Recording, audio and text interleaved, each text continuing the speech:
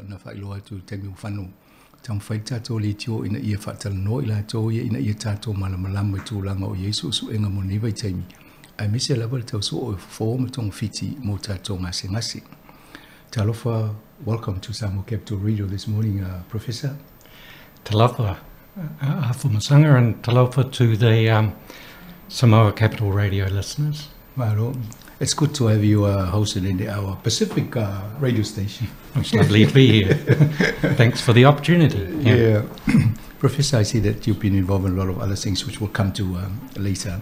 But to take, I guess, for the audience, I see that you've been involved in a lot of research on therapies for some of the treatment of the diseases.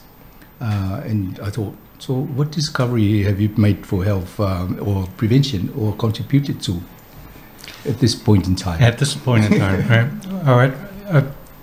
I started off doing quite a lot of what I would refer to as basic research. So we just wanted to understand how does your immune system react to pathogens or bacteria or viruses.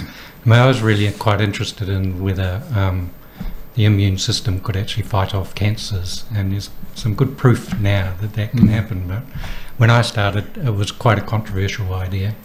So we contributed to the sort of basic research around that concept that the immune system could actually recognise a cancer cell and kill it. So that was some of the sort of basic research that we did, and we were always really interested in seeing whether we could take those basic discoveries and turn it into a treatment that could potentially go to the clinic. Now that's a lot of work, and we've tried a few things. We've tried some vaccines that we designed to go into melanoma patients. We showed that the concepts that we had sort of come up with in the lab actually did work in patients. So you could stimulate an immune response that looks like it could target cancers. But there's a lot of competition in the space, and so while we were doing that work, a few drugs came on to the market. They came up with a similar idea, so we're pipped at the post there. Okay. But nonetheless, we feel like we contributed in a way to the whole concept, and we were, brave enough to stick our heads. Yeah, you said it was controversial when you started. Why was that? A lot of people thought that the idea that the immune system was capable of eliminating a tumour cell was never going to work. It worked a lot in the test tube, if you like, in the lab, just looking at tumour cells, and it worked in small animals like the mouse. But whenever people had tried it in patients, it was never as effective, and there have been a number of treatments that had got all the way through to testing in patients but didn't get very far. And so it was because of a sort of bad backstory, unsuccessful treatments. But actually the whole concept's not new. So back in the early 1900s into the 1930s, there was a researcher in New York who started injecting bacteria into tumours and seeing whether that would initiate an immune response to the bacteria that would also kill the tumour cell. And he was actually reporting responses way back in the 20s and 30s. The smallpox or the cowpox, or it wasn't anything as serious as that. It was a sort of skin associated bacteria, and just injected it in. And he made this extract from the bacteria. It's this really bright red colour. We've actually got a little vial of it, and at the Malaghan, it was called Coley's toxins, because it was the sort of toxins that were released by the bacterium, and injected that, and it did actually cure some patients, but it was a very variable product to make. Some toxins were better than others, and at the time in the 30s, chemotherapy came on, which was a lot more regulated and much easier to make. And so what was called immune therapy back then in the 30s lost favour, and chemotherapy and surgery and radiation therapy all became the treatments, and immune therapy lost favour until, when we started, and there's groups all around the world sort of picked up the idea, and in the mid-90s, 1990s, sort of building on those original concepts, and now there's some really successful drugs. So where do you see us heading? I think at the moment, the drugs that have made the biggest impact, they tend to unleash really strong immune responses that kill the cancer, but they also kill some of your own normal cells as well. So it's like the early days of chemotherapy, where the chemotherapies were quite dangerous. Just like using a gun, the old blunderbuss gun that spread bullets everywhere. You kill your target, but you kill everything else around it. And it's a bit like that at the moment, a bit more sophisticated. So I think what we're going to get is immune-based therapies that are going to be a lot more targeted, more like using a vaccine rather than these. The strategies they use are just sort of unleash immune responses all over the place. When I read the material preparing for this interview, I thought, what's going to happen with all these pills? If you guys are going to come up with something that's sort of folk targeting it, you're going to do away with all the pills we take. Well, I think there's possible. There's a lot of diseases that actually involve the immune system that hadn't been appreciated. Things like heart disease and all that, and obesity. They all involve the immune system. So, drugs that alter the way your body reacts, your immune system reacts, is the way a lot of medicine's moving. And so, it's possible that we will be treating diseases with vaccines, and I don't think we'll be injecting them. I think there's going to be nicer ways to do it. I think so. You mentioned a lot of people are scared of injections, but also oral one. Vaccine will be. It's a bit tricky to go down the oral route because your stomach is acidic, and the drug's got to survive, or your vaccine's got to survive. But there are people working on that. One thing that's really exciting is these little micro patches that you put on. It's like a bandage, and they've got a whole series of little micro needles, tiny wee things, and then you just put it on like a bit of sticky tape, and they sort of dissolve into the skin. So there's no pain associated whatsoever. It's just like putting a little sticky. If you turn it to like a fashion thing design so that people can wear it, and people will like it and start putting it on. Yeah. If it's anything like a sticky plaster, the worst bit will be taking it off. We're not just ripping your hair off.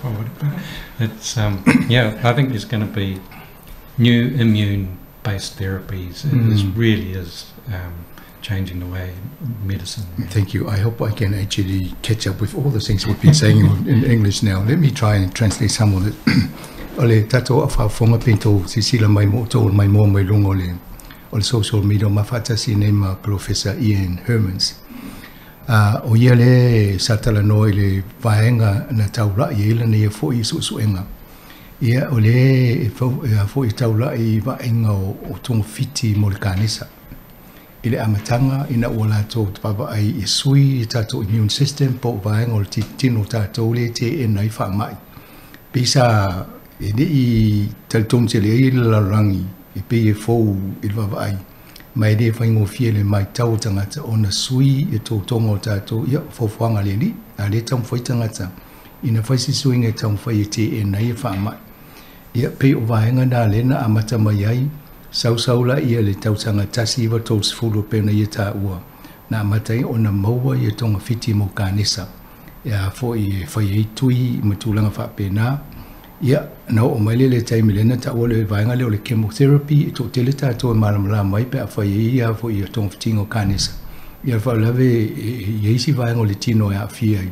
awai ele mo fai ona taulai il siama le tu pol fa lave ai ai vaenga to no tino le tu ia ai si la fia fo isi e lucia mo la u istangata o le tai mi nei la vaenga le anga i tanonga o lo nga lue nei I vaenga ia e taula I tonu wa le afo le tong fiti I le afo le siama le te afia ia mat vaenga na lo tau fai na ia fa tino i ngal wengo lo fai nei su enga te la si wana mata no ia e fu ste muli o tau fai le i tato pokalam fa peni e fa ni mai ia on to va to le mo fa fong angale tino.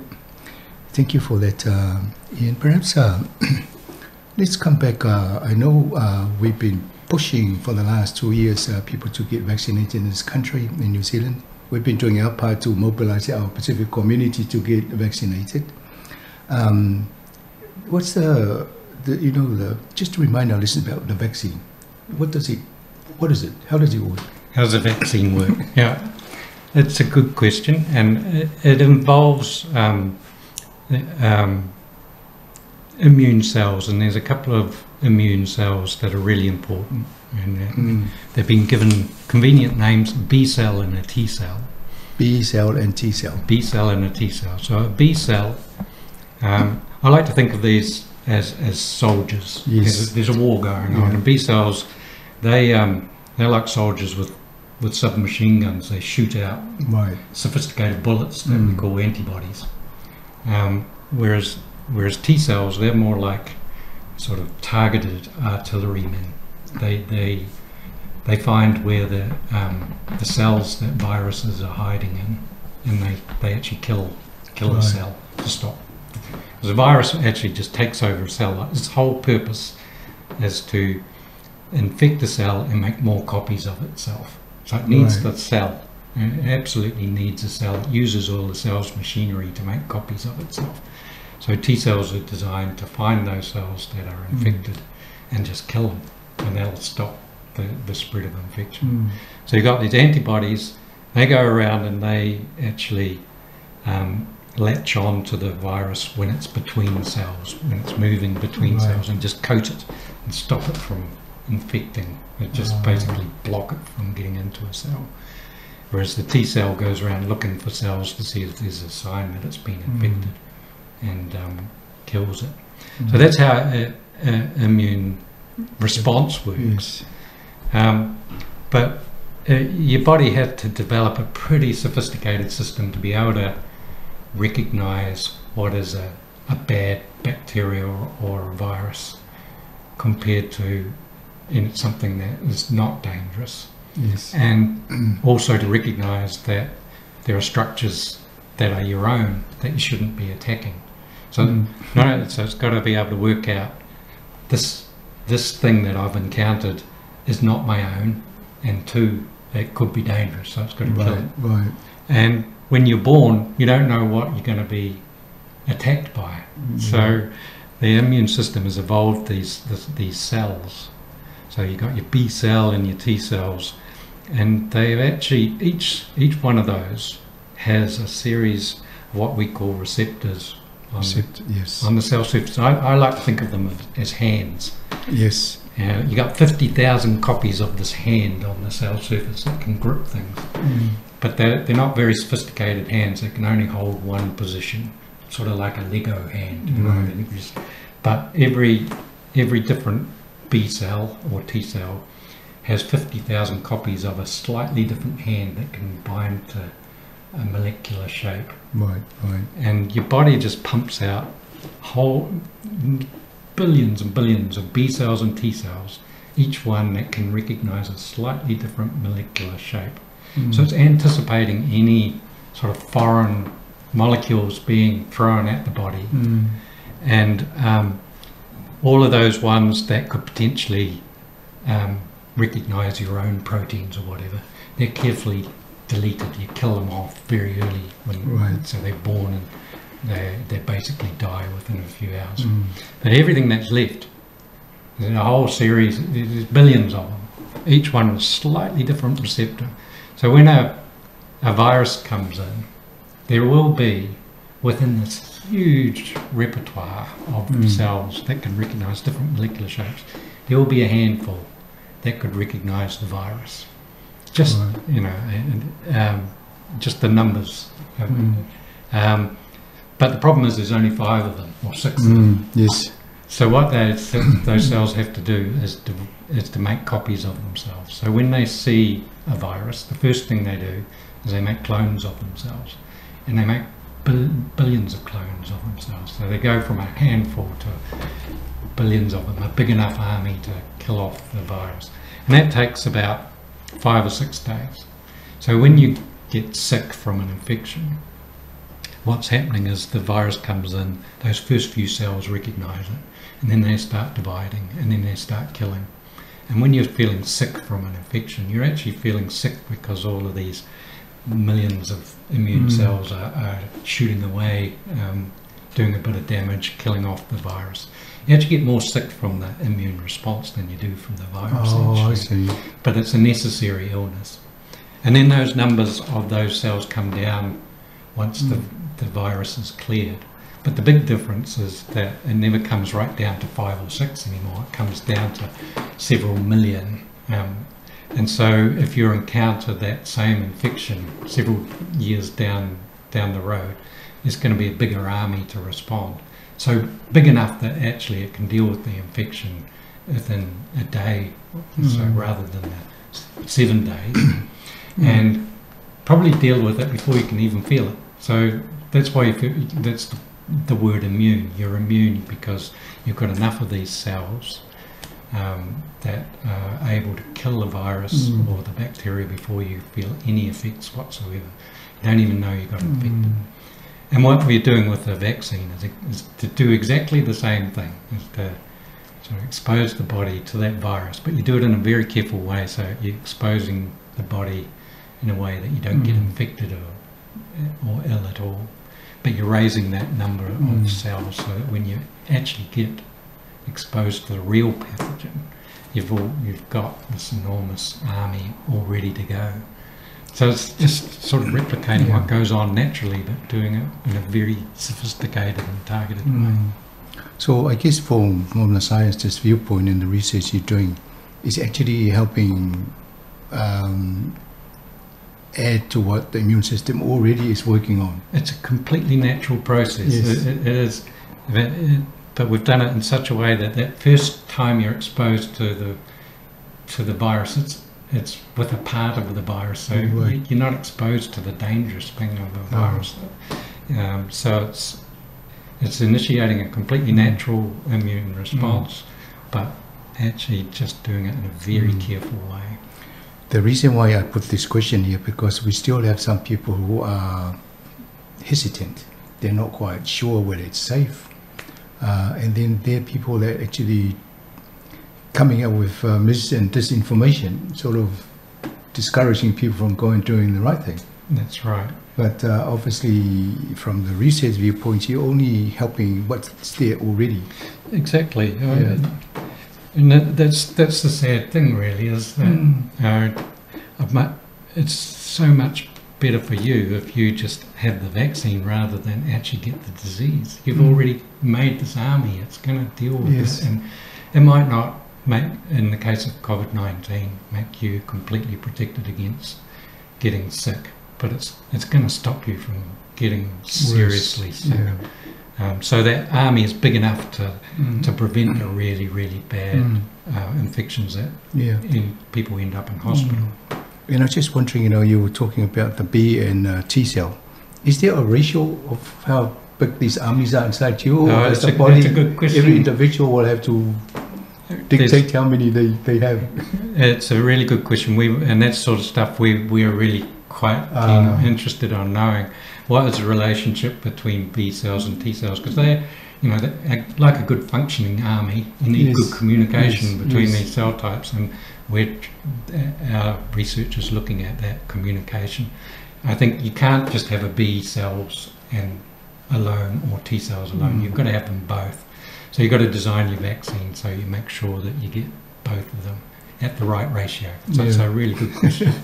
I get at times, you scientists must marvel at how God created man.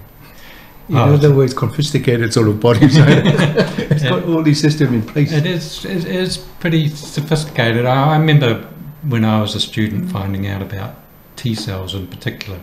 I mean, the T cell's job is really amazing because it has to actually work out whether a cell is infected or not, and it's only able to look at the outside of the cell. Yes, it can't look inside. And I remember how's that problem ever solved? And it turns out that a cell functions like a household. At some point, you've got to put out the trash. Yes. And cells have evolved to put the trash out on the cell surface, and that's what they recognise. They see bits of virus in the trash cans out on the cell surface. That's how it's done. I remember being blown away by that. It's just simple explanation, but it's very complicated when you're looking at it. Yeah. Thank you for that. Let me try. That's a good answer to the question. Now I'm fully educated about how it works. Ole fasili le tu ne ai.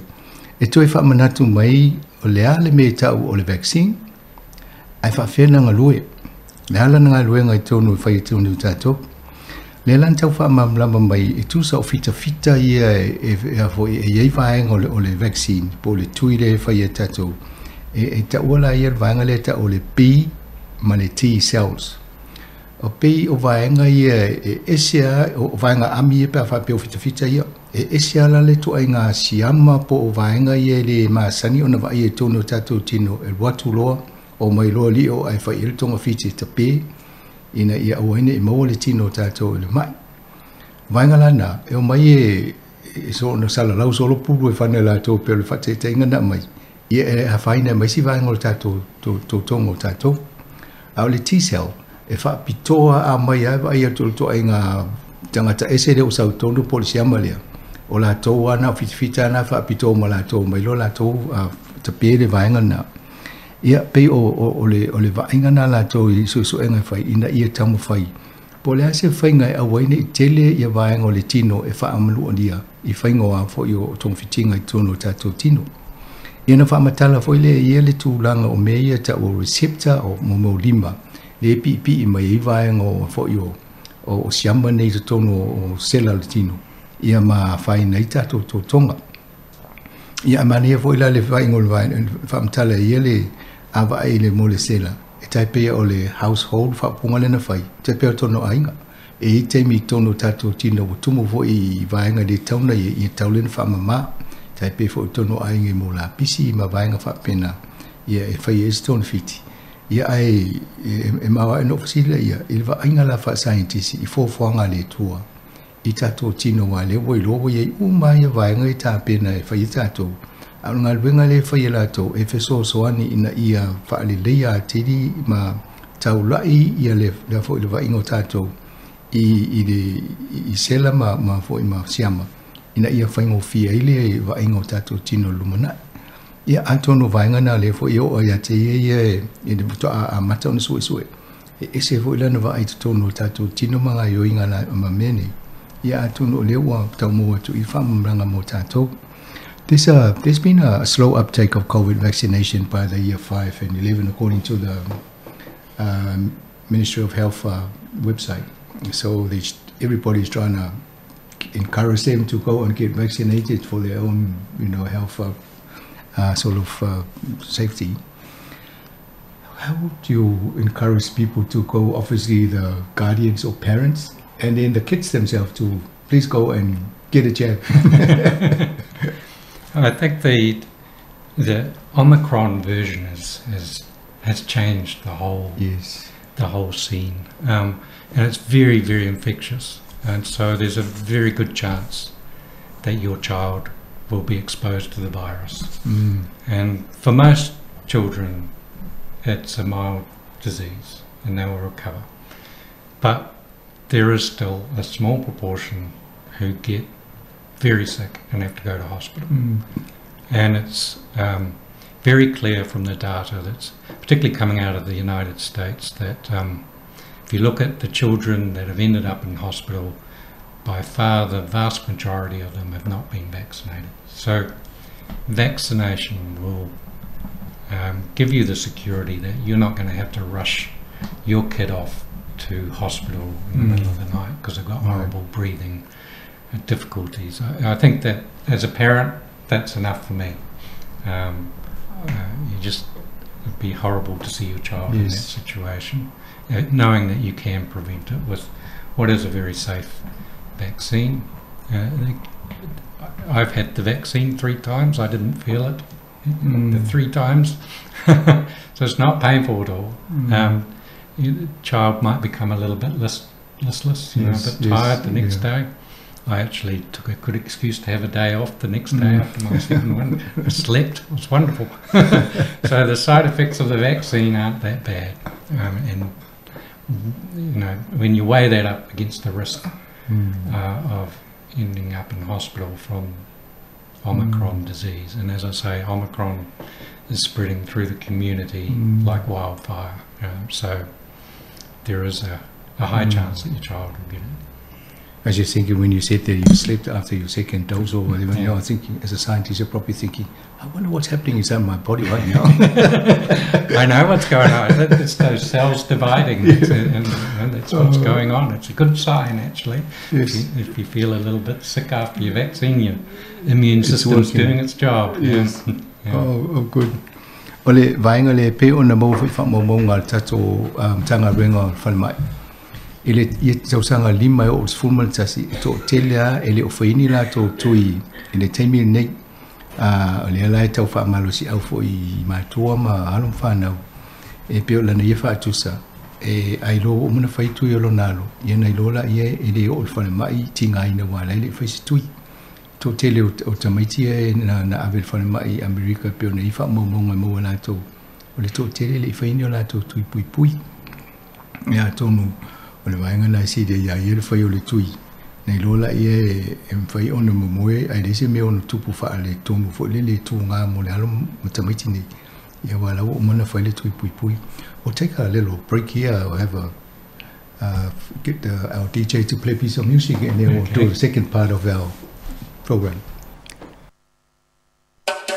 Alofa lava, Rodney Soyalo here. Keep listening to Samoa Capital Radio and stay healthy, Samoa.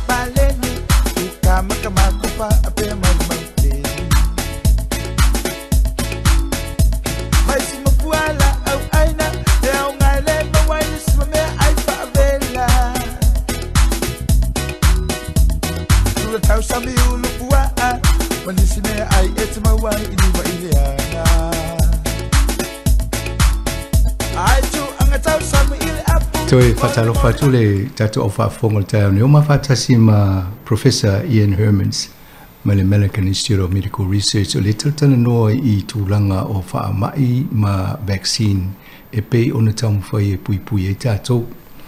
O le vaenga mo mosa tatano I vaenga lau tele I o le whaingo vaccine po le alemeta o le vaccine ma maisi ona tūlanga le pui ngā tātou. Ia le la mataltana noa nisi o vaenga I au ngā fo I mo le tatu o whaafonga. Let's go to the what you're doing now. While the traditional vaccines are designed to prevent diseases, I understand that researchers like yourselves are working developing therapeutic vaccines. What are therapeutic vaccines? Right. So most vaccines you're either given as a child or recently, for COVID-19, we've been given vaccines that set up that army of immune cells to prevent you from getting sick. And the really important cells, we said there were B cells and T cells. B cells make antibodies. antibodies prevent the virus from getting into cells. But there are a number of diseases now where it's too late. People have already got these infections, and they've become what we call chronic.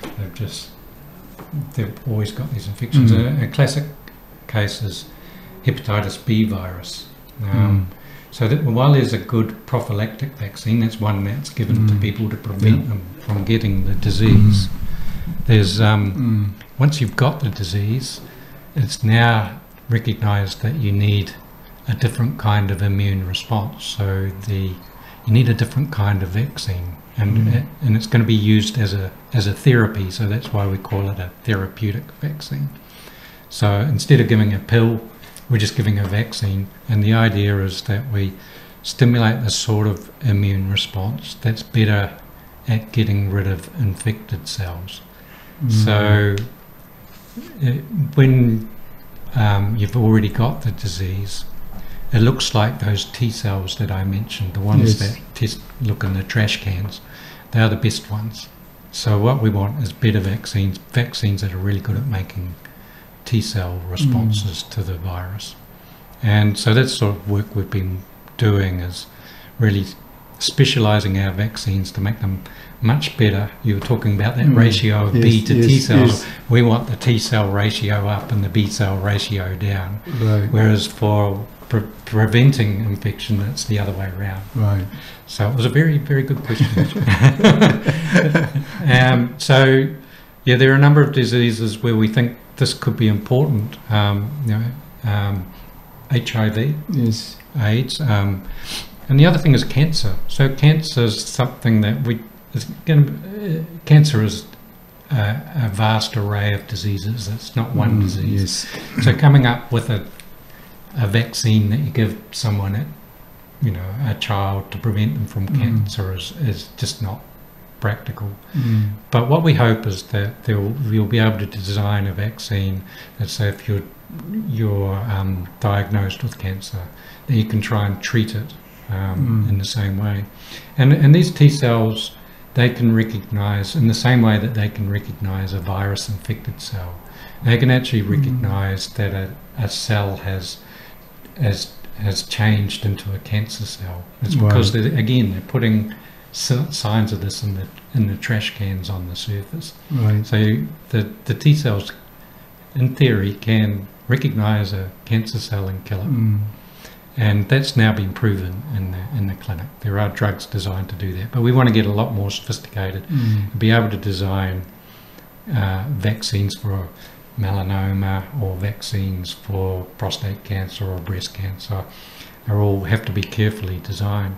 But it gets even more sophisticated because one person's melanoma might look quite different from another person's melanoma because they're generated by mutation, and it's quite a random type thing. So, but the science is advancing so quickly now that you could actually have a surgeon take a sample of your tumour, and you could send that off to a lab, and in theory you could have a vaccine designed specifically for your tumour, and it wouldn't be of any use to someone else with their tumour. It's what we call a personalised medicine, and that really is probably going to be the future of cancer treatment, is take a sample, what does it look like, what proteins do you think are in that cancer, design a vaccine against it and get it in there as early as possible to try and get the immune system to wipe it out.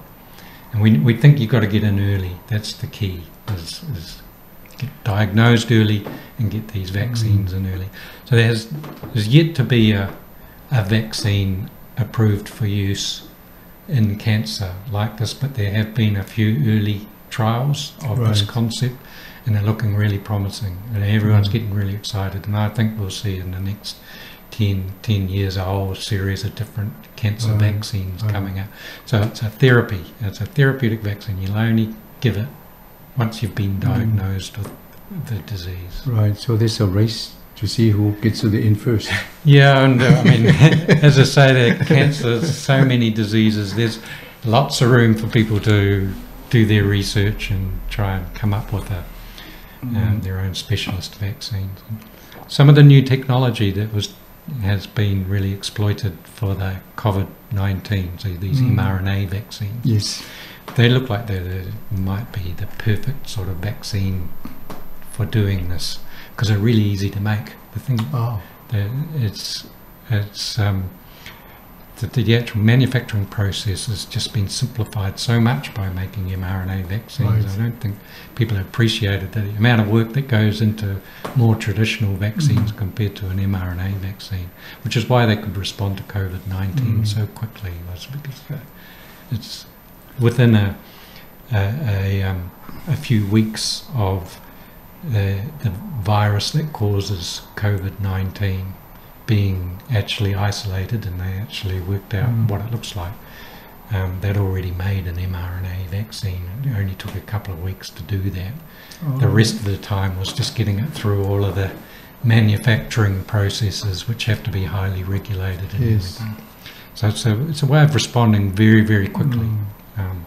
So we think that those mRNA vaccines, not only are they going to be good for other infections as general vaccines, but they're going to work in this therapeutic vaccine space as well. Right. And is this mainly in the bloodstream, or does it apply to other parts of the body? Well, you inject them into the muscle normally, but they make proteins. The idea is that mRNA is basically the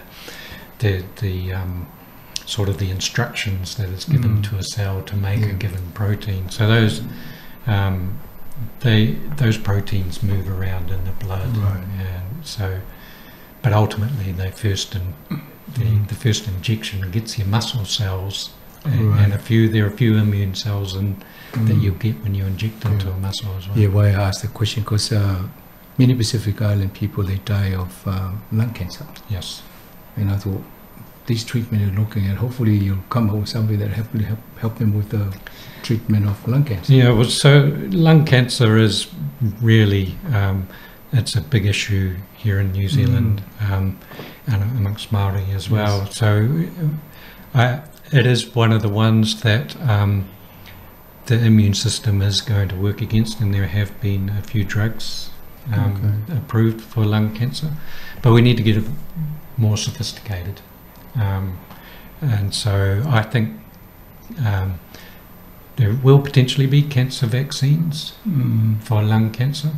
And the other issue with diseases like lung cancers is that they are what we call solid tumours. They make a fairly solid mass. Yeah. And it's hard to get the immune cells into these solid masses.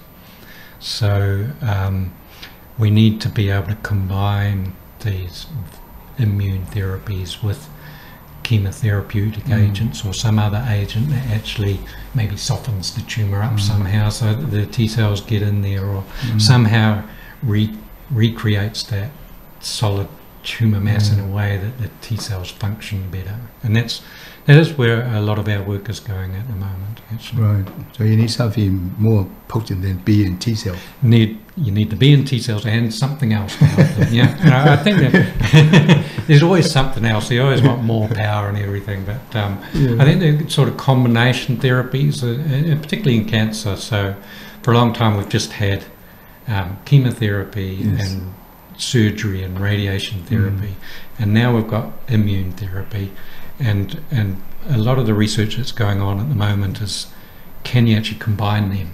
So and so combining immune therapy with chemotherapy is the area that I think is going to be really quite fascinating going forward. Can that chemotherapy, just as I say, change that solid mass to make it just that little bit better at the T cells getting in there and killing it? Okay, thank you. Ole vangani matatano nei ile mo o avoio tui le faine pui tato le vaccine e tele ina fai e pui e tato ai le mo tato senga se ai ole vainga ne le whai ne susu e ngā pe ona tala noa ia Professor Hermans. E tango whai ina ia se tui e tonga whiti elenga se ngase pe ama wita to. O lona winga o le la sifi o le whai na le pui pui. A le la awa e treat e whai e tonga whiti e tato. Ma le tūlanga tōna o le tawa wai langa o i mo meo kānesa pe le no ta o i kānesa le tele na mo wita to Pacific o le lung cancer. Kānesa o le mama.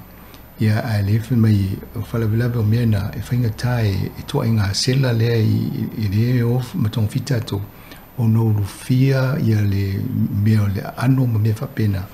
A le lai tawa wa ai se awale ngā lue whaatasi e whainga o pe o le chemotherapy le whai le chemo. Ma le whainga o se vailea e whainga o fia e no rufia ma tonga whiti ia fo ia mo ano nao le ia tato mama e whai mo kānesa. Ai e fōringa mai i le tau whaingaro i nei. Ina ia sui le tonga whiti o le temi nei, na o le chemo ma le surgery, tusa e lua vaenga le tonga whiti e tātou te leo ngase o kānesa. Ai le tonga, le whaile la tosu su inga research, ina ia ma whai o na whaia se to ai ngā vai e whao ngaila le mRNA le ta o le whain whai ele tuile, whai ele COVID. O le teknolosi na, o le waila tu ai whaingo fia na sui, ina ia mawhai ona soani e tonga whiti e ngase o tātou tino. Ia atono leo wha mai o lawa umana ona fwoi na manuia isi tau whainga i susu e ngai vaenga i lalo.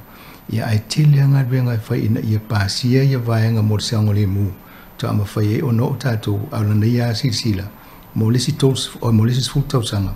E o to e o mamu se tonga whitinga whape na mo tātou. Now, we've been talking B and T cell and something else, and now you're doing research on NKT cells. What's that? Every immunologist. Is this the thing that you're looking for? Every immunologist has their favourite cell type, and right. A few years ago we discovered that NKT cells, they had been known. Now they're a interesting cell type. They sort of, I like to think of them as going back to our military analogy, yeah. They're like sergeant majors. Oh. So you've got your B cells and T cells are your foot soldiers, and your NKT cells are the guys who yell at them and tell them what to do and which direction to point the guns and everything. Right. And so we'd known that NKT cells existed for a few years when I started working on them in the early 2000s. And we did a bit of research to show that if you can somehow make your vaccine get these NKT cells on board as well to direct the immune response in the right way and make it bigger, then that could be a useful addition to a vaccine. And that's a concept that we've been working on for a number of years now. We want to get a product based on this concept into the clinic. We're getting close, but it's still kind of a novel idea that we've developed. There's a few other groups around the world who've been interested in a similar concept. So one day I hope to have a drug that's based on this concept of bringing in the sergeant majors to direct the response and make it better. We're always looking at ways to actually make that immune response to a vaccine stronger, but more effective and less danger to the patient. So any refinement to a vaccine is seen as something good. We know in the sorts of vaccines we think you might need NKT cells, probably in these therapeutic vaccines that we've just been talking about. Yes. Where you really want to get particularly those T cells, you want them to be marching in the right direction and killing the right cells, and we think NKT cells are the right ones to bring on. So the NKT cells are already present in our bodies? Yeah, we've actually got quite a lot of them, and it hadn't been appreciated, but they're distributed at various locations around the body, and no one actually really knows why they're there. That's one thing I'd like to find out. We just know how to exploit them, but no one really knows why, and it's really interesting because humans have got them, a lot of other mammals have got them, dogs and cats, but some don't. It's like sheep and cattle don't have them, and we just don't know why. So it's it's a real question. We don't know why, but we do know that you can exploit them, make use of them in a vaccine, and that's what we're trying to do. So I guess one has to be careful how, to maintain harmonious sort of relationship between this and the B and T, because if you want them to be the major, sergeant major, and the other ones down tools and walk away. I think all of those analogies apply. It could very well be that you yell at them T cells too much and they'll get grumpy and In fact, there is a sort of scientific concept like that where you can actually what we call overstimulate a T cell. Oh, right. And it does literally downs tools and walks off the job, so you're not far off. Become very sick. So the person has to have some kind of mechanism where they say, hey, you behave because I'm getting a bit... Yeah, I mean, it's very regulated. The immune system we've talked mainly about initiating an immune response, but there's just as much molecular machinery involved in making sure it's switched off at the right time, because you don't want to have keep shooting after they kill off the parasite. Shooting and that's what we call an autoimmune disease, and there's another disease. Right. That's when the immune system goes rogue. All right, Malaghan Institute of Medical Research, obviously they've been doing research of different types of areas over the years. Is there any list of diseases that you want to target or something? Or do you just look at the general concept and then branch out to the individual? We look at opportunities and we look at the science and we see what's the best fit. Right. So I understand you've talked about some of the therapies we've been developing, like CAR T-cell therapy in the past, which is really focused on blood cancers and works really well. So we've chosen that as a target. And then I mentioned these therapeutic vaccines. We think probably hepatitis B virus and malaria. Yes, yeah.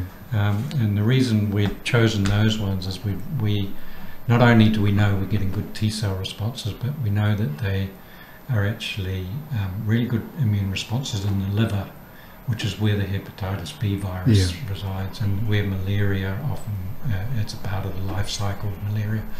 So we choose it based on the science. We just know we've got a T-cell response that goes to the liver. What diseases would that be good for? Yes, yeah. And we're thinking along those same lines, then maybe liver cancer might be an opportunity in the future. We're building up our research capability to explore that.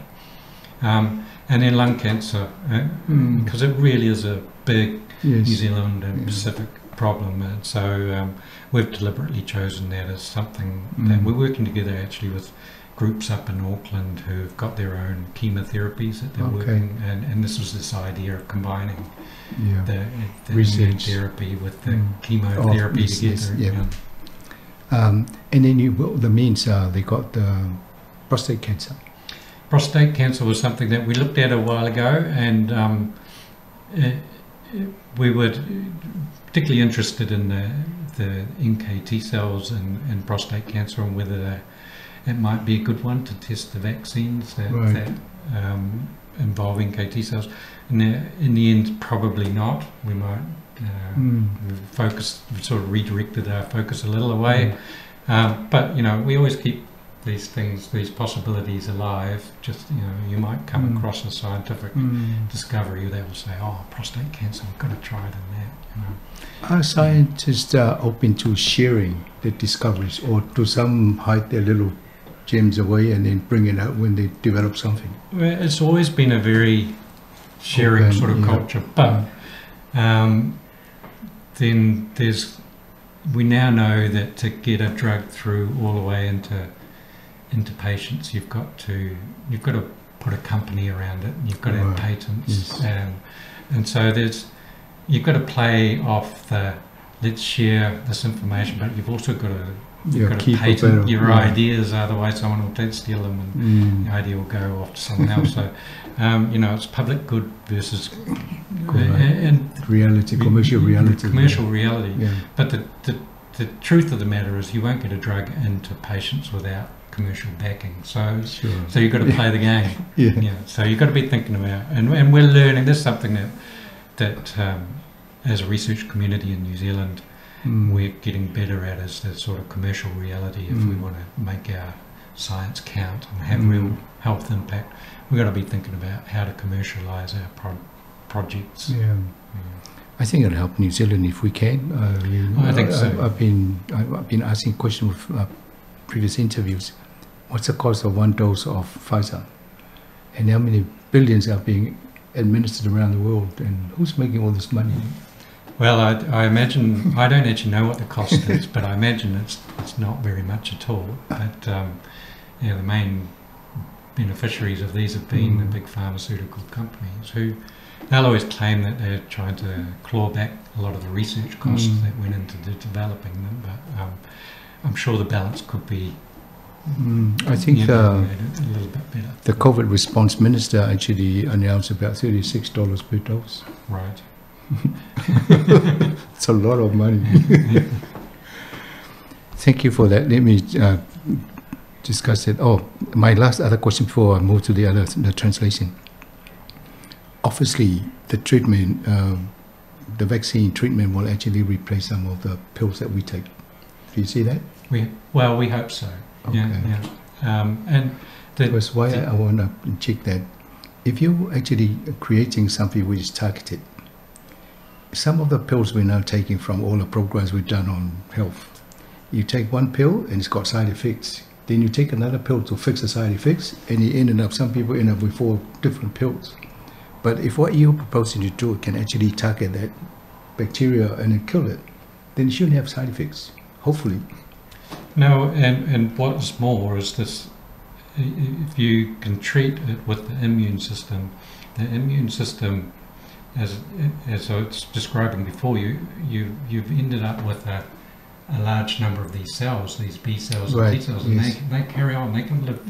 If you get it right, they can survive for your whole life, or so you don't need to keep on giving the treatment. Right. Ideal situation is you go through a couple of injections and you've got this effectively a living drug, your own natural drug against the disease. So help with your army, just bolster the army's defenses. Exactly, and so you don't need to keep on taking it. Would be the ideal, and we moved to that in some situations. I think how many minutes have we got? We did an exercise once where we invited people to come with their pills. Anybody with over 2, and they turned up, one had 11. So I got this Dr. Dunlop with me, and he said, "So why do you take that?" And this guy, I said, "I don't know." So obviously the doctor never explained himself. No wonder they got even sicker.